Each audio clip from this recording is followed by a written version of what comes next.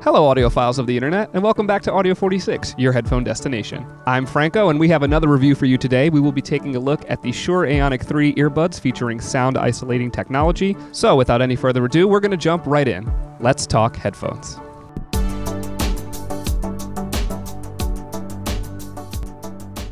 Alright, as always, the first thing we're going to take a look at here is the box. This box here is of the classic Shure Aonic variety with the same handle on the top, the same circular shape, and a nice green and black color palette this time around. The front has this great reflective swirl detail, which you can see here. I'm a big fan of that. It's just a lot of fun. When you pop open the box, you have your handy user manual with information about the fit, the parts, the connections, etc.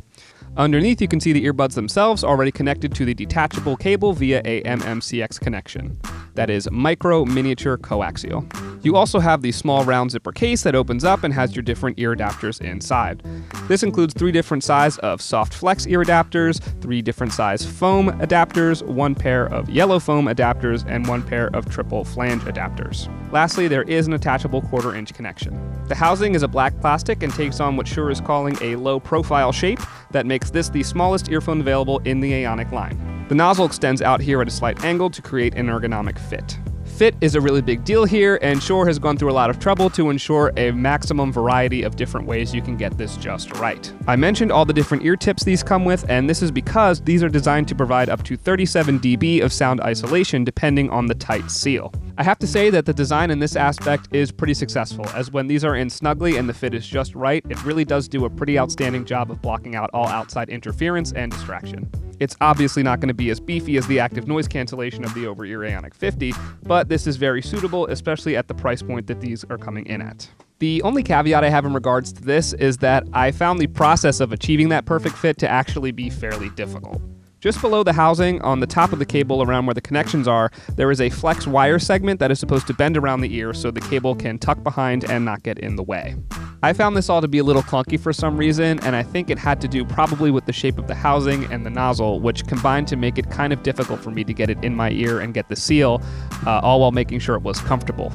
I did experiment with all the different ear tips for a long time, and I found that the medium size of the foam tip or even the soft flex tip were ultimately the ones that were right for me, but it took a lot of trial and error to get there, including a significant amount of wrestling with the flex wire at the top that goes around the ears.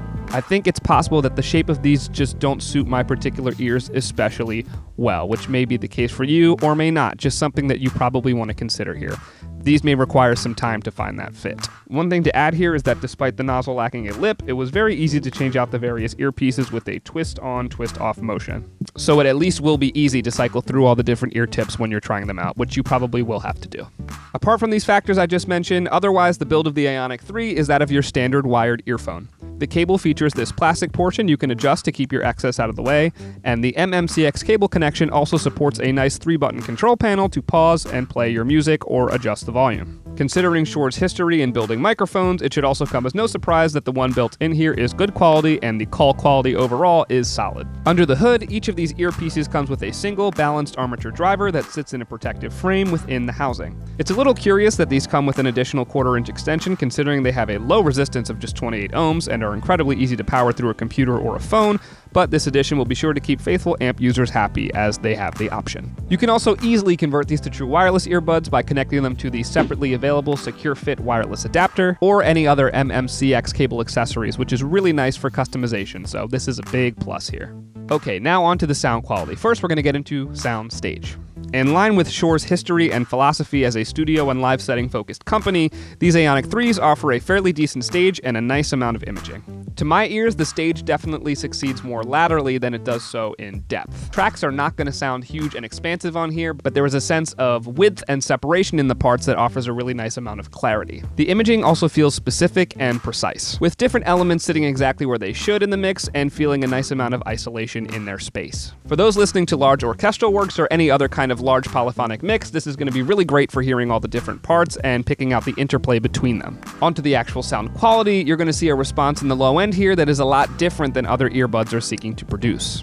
The bass frequencies here are very neutral, almost aggressively so. It's not an issue of being weak or lacking, because there's certainly a good amount of body in the right tracks that are looking to produce this. I'm thinking hip-hop here. But the quality of the tonality is very clean, very even, and not a lot of sweetening, if any at all. I would say that timbre and tonality here are definitely prioritized over lift and heft.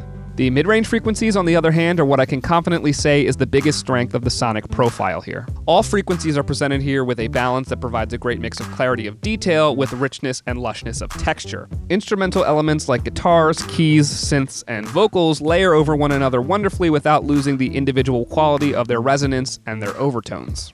I took a listen to a song called Astronauta by Jeremy Bosch, which is a quiet acoustic guitar ballad with layered vocal harmonies, and the warmth and lushness of this track was really accentuated by this headphones in a unique way that I have not seen with many others.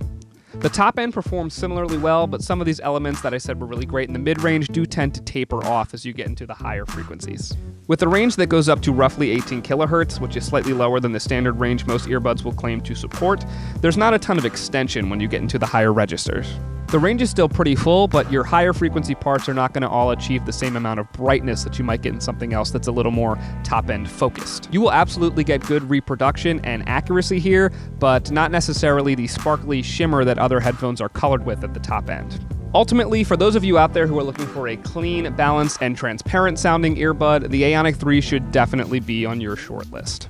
If you're not seeking this out, then you may find it a bit flat, a bit dry, especially if you're used to more sweetened sound signatures that offer a bit more thrill to the listening experience. These are going to be great for those who want a more clean or sterile sound profile. These will work really, really well for monitoring or anything like that, which should be no surprise given the brand that we are talking about here.